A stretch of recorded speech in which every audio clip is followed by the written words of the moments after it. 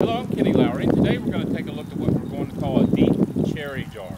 Now the reason we're calling this a deep cherry jar, and I'll show you on the video here as we go forward, this area right in here is a really deep, kind of like those really dark cherries that you'll see, so that deep color is in here, and I'll show you that up close. Now this is a two-tone jar, of course. This is a brighter red down here.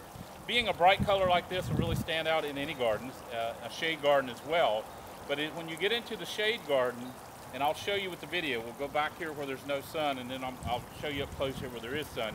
The sun will bring out these multitude of colors in here, and you'll kind of lose that on the back side if you're in a shade area. You still get the brightness of the jar, you just won't show these multitude of colors in here. Being two-tone, it kind of brings a little more interest maybe than some of the just one-color jars. And we always have the light kit. Everybody gets the light kit, but the light kit goes in there, illuminates the plume of water. We just attach that to our copper pipe that we use. Right now I'll grab the camera and show you up close. We're still just kind of coming out of winter here, so we don't have all our landscaping up. Greenery's not around it, which is important for your fountains of any kind. You want greenery around them. And uplighting is a must on all of our fountains. You can kind of see that water action coming down over the jar there, and when you uplight that at night, that amplifies all of that, especially that plume of water.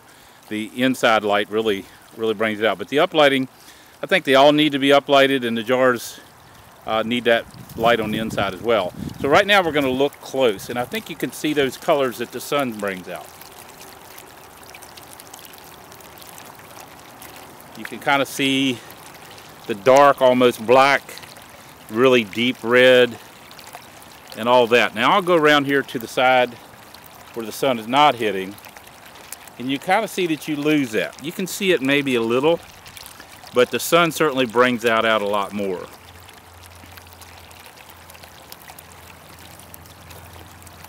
It's a really nice looking color.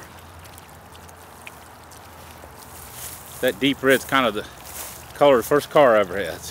I've always liked that color. As always, if you have any questions, you can reach me at 540-948-2239 or email me, Kenny@southerngraceva.com.